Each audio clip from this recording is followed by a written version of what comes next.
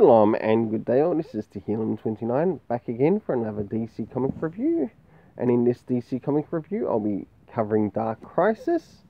And first things first, cover ratings. Do these covers in any way, shape or form connect to something that's happening inside of the story? Sure enough they somewhat do. So for the first cover, which is actually a wraparound cover, I gave a 7 out of 10. But for the variant cover, I gave a 7.5 because I actually really like seeing all the members of the Bat family together in the one. I'll now use the variant to show the internal art around the beginning, middle and end, as well as covering some of the things that are happening in relation to the story.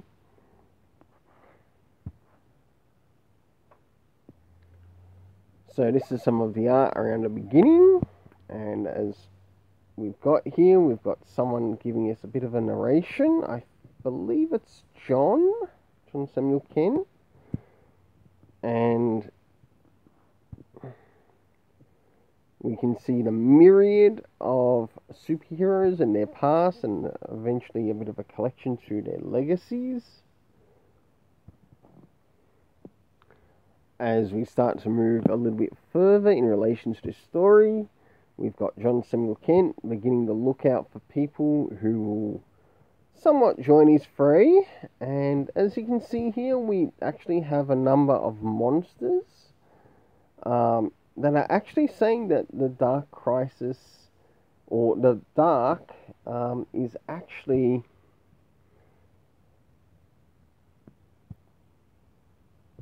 working its way into the DC universe.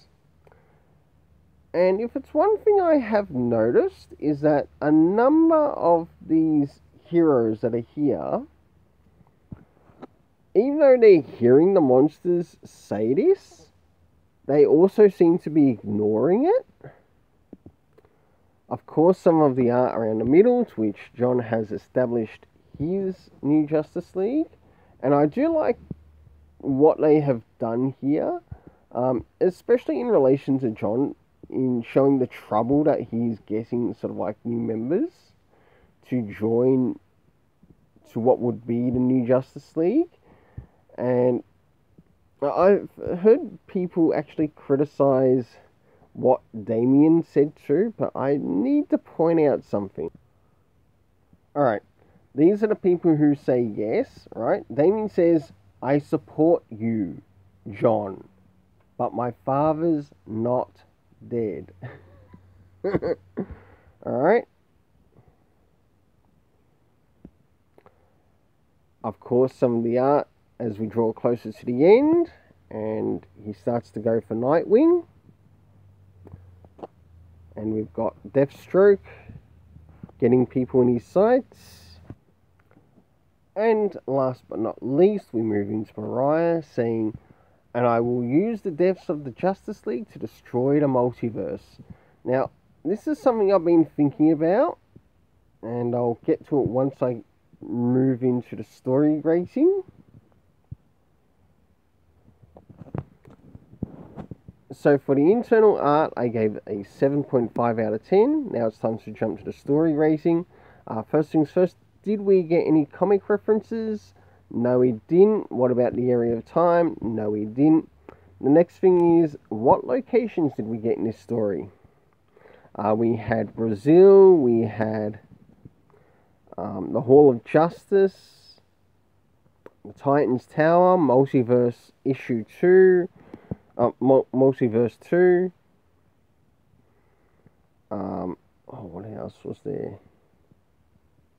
New York, to which John went to see Jace, the fraudulent Batman Fox. The cast of characters consisting of Nightwing, Deathstroke, Wally West, Superboy, John Samuel Kent. We also had Hal Jordan, Black Adam, and I enjoyed a lot of the things that Black Adam said in this. We of course had Frankenstein. We had Damian Wayne Robin. And last but not least, Pariah. Now, in relation to what Pariah said at the end of this. Now, there was something that happened in Infinite Frontier, which we got to see something happen to Barry Allen. And it was almost like he was put into the somewhat perfect multiverse. And in fact, it was sort of like made out as a Flash universe. And in this Flash universe, it was almost as if Barry Allen was having perfect families. Like the perfect storytelling. And there you do get a bit of an interruption as to what happens. So I imagine what's happened to Barry Allen is also the same thing that has happened to the rest of the Justice League. So they're actually being put in a universe, and I'm going to put up a bit of a theory in this, is that their hope in these stories is going to rely in connection to those who would be considered the next generation to save them. And this is how I think Joshua Williamson will connect the original key characters like the Batman, Superman one. So the Superman one that Tom King is doing, it's going to be in a very similar universe to where Flash is in, along with the Green Lantern, plus the others. So if anything, I'm going to use a bit of a Japanese term here, and this might drive you nuts. And the term is an infinite Tsukiyomi. So they're caught in an infinite dream state. And that is actually something that's seen in Naruto and also the Boruto series. And the sea actually being brought into the Western comics. So these characters being put into a dream state. So in other words, even though yes, something has happened to them, consider these characters in somewhat a bit of a coma. I think that might be the best way to put it. That these main heroes have been put into, say, a DC coma. But in this DC coma, they are also stuck in their own unique worlds, which are also, in some essence, a world of their own creation. Maybe even addressing things that they would have loved to have seen. Another thing too is that when they do happen to see Barry Allen,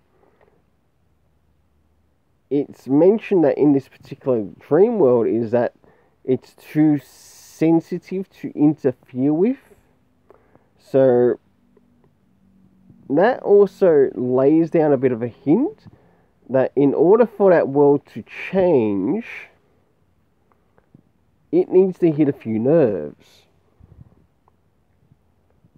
to cause the change, to, in other words, to cause these characters to awaken from their stupor or to awaken from their slumber.